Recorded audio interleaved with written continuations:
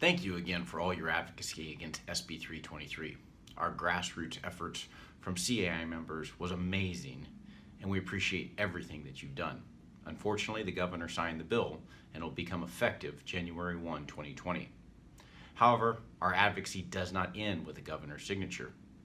We know that right now you are working with your attorneys, working with your CPAs in order to comply with this law.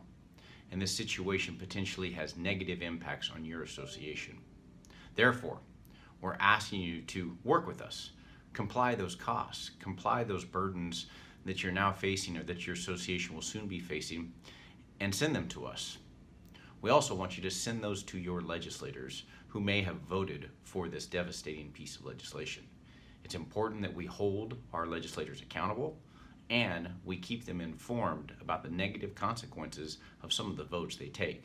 So please go to our CLAC website, click the button on Current Campaign, and help us inform the legislature of the impacts of SB 323.